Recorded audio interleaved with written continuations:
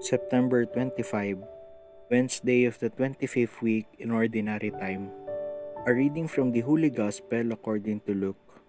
Jesus summoned the 12 and gave them power and authority over all demons and to cure diseases.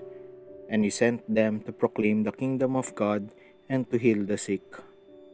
He said to them, "Take nothing for the journey, neither walking stick nor sack, nor food nor money, and let no one take a second tunic.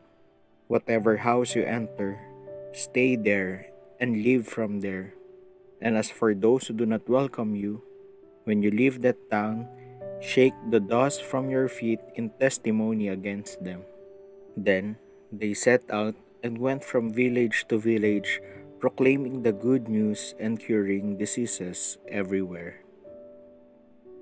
The Gospel of the Lord.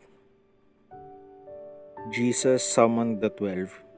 The 12, the moniker for the 12 apostles chosen by Jesus, who have lived with him and imbibed his teachings, are now ready to act in his name as apostles, in Greek apostolos, one who is sent.